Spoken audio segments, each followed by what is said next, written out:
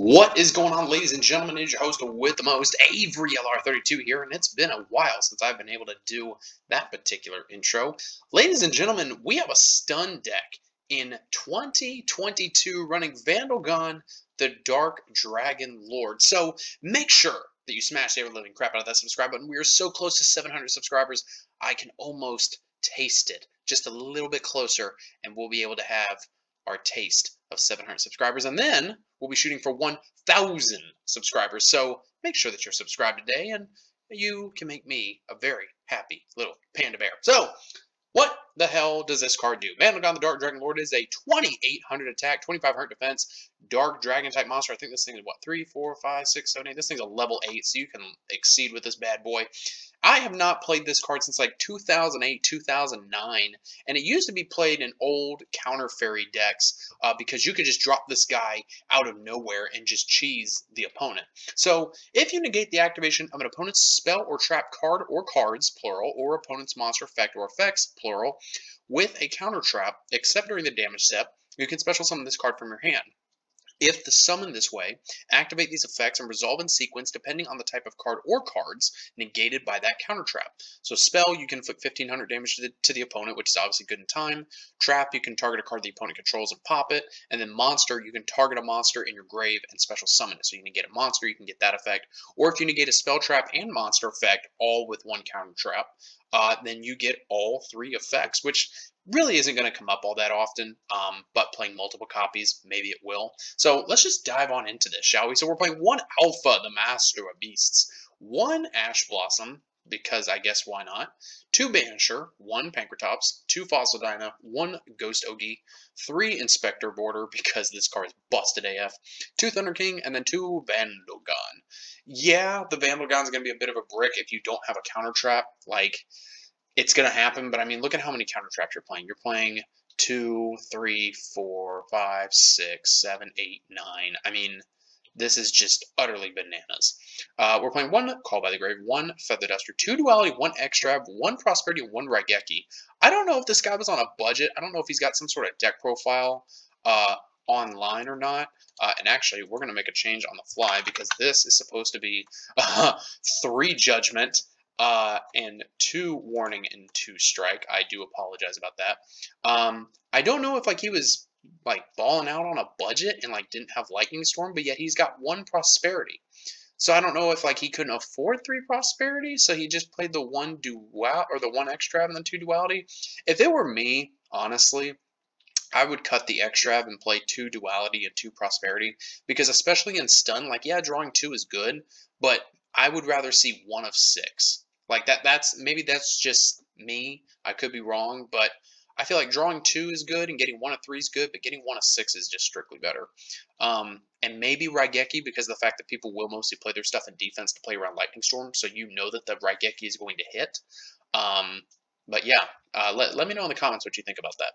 For the traps, we're playing 1 Anti-Spell, 3 Crackdown, 2 Dark Bribe, 1 Macro, because we just don't want you to have a grave, 3 Judgment, 2 Strike, 2 Warning, 1 Summon Limit, and 1 Unending Nightmare, which is you can pay 1,000 life points, target a face-up spell or trap on the field and destroy it. You can only activate that effect once per chain, not once per turn, once per chain.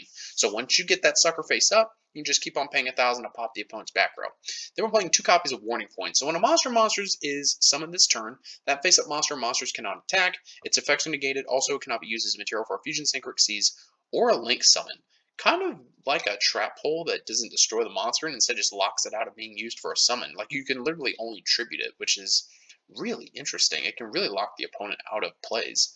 There was no side deck in the deck list, so maybe he'll have a video on YouTube with a side deck, or he just didn't run a side deck, which I'm really like, WTF, how did you top with this and do well without a side deck? Because, I mean, already I'm seeing a shit ton of cards you could side out. Like, you could side out this, these, this, possibly this, probably not this, not this, not this.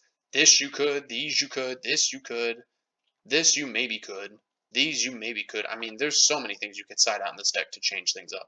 The extra deck is irrelevant AF. I just put it here just in case someone wanted to see it. We're playing 1 Steel Star regular, no idea what that card does.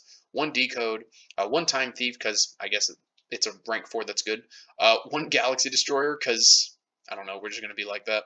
One Lightning, one Utopia Ray, one Utopia, one Dreadnought, no idea what that does either. One Zombie Stein, no idea what that does either.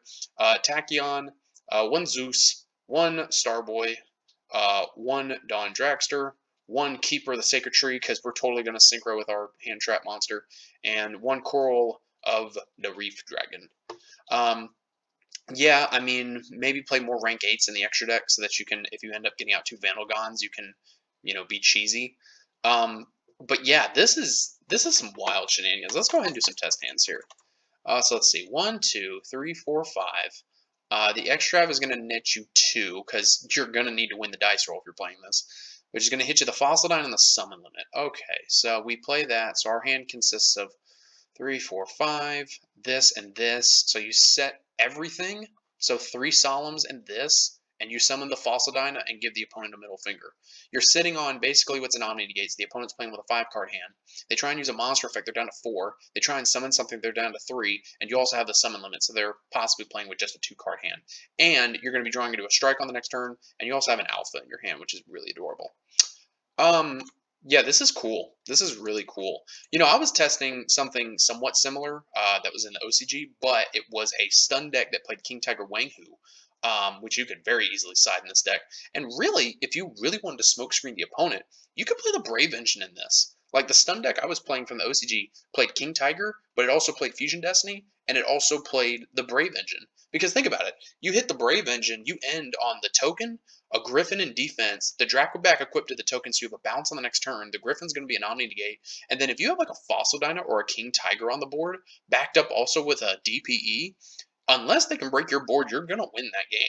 Like, it's really shocking how good it is. Now, of course, the deck can brick, or you just got to go Fusion Destiny, play out DPE, and hope that your back row can win you the game. But I mean, that's going to happen in any deck, some more than others. So I'd be really curious to know if this dude actually had a side deck or if he just said screw it and just went balls to the wall and not play a side. Or maybe he just forgot his side. But you could very easily side deck the Brave Engine in this. You could even side deck a little DPE engine in this and just smokescreen the opponent. There's a lot of things that you could do with this deck. So guys, please let me know down in the comments below what you think about this. This is bonkers. Like, this really is. Like, who the hell in 2022 is playing 1 Prosperity with 1 Extrav and 1 Raigeki? Like, what is this, 2007? Thank you guys for watching, and I will see you in the next video.